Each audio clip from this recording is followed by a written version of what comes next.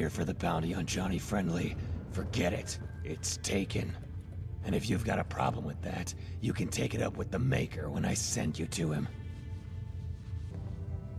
I don't care. It's not my kind of work.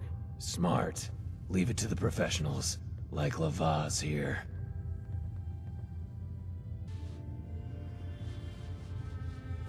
I don't want any trouble. Maybe we can work something out. There's nothing to work out.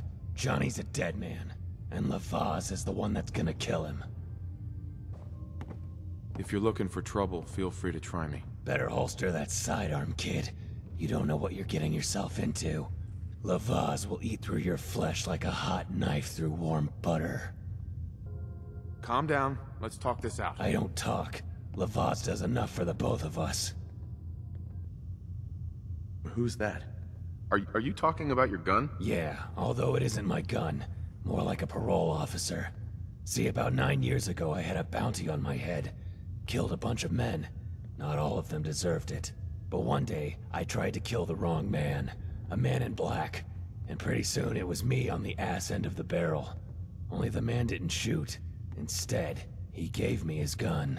Then he told me, 10 years. I had 10 years to atone, and if I did, he'd let me go free. Is there anything I can do to help out? Other than staying out of my way, not likely. Just know I need this, so don't get any ideas about killing him before I do. He's mine.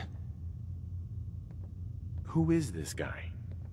The name alone says something. Word is Mr. Friendly's a bit of a sicko. Preys on women, young girls, kids.